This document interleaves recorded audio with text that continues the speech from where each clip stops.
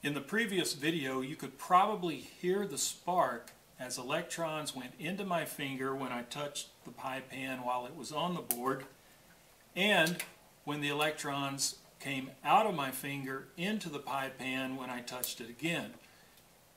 You may wonder just how strong that electrical shock actually is. Well, we can take a fluorescent tube and we can see how strong the shock actually is.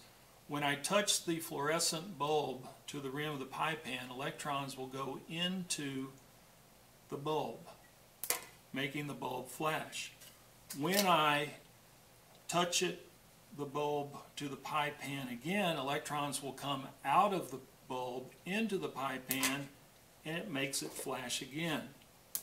So we can continue this process over and over again, putting electrons into the bulb to make it flash and taking them out of the bulb to make it flash again.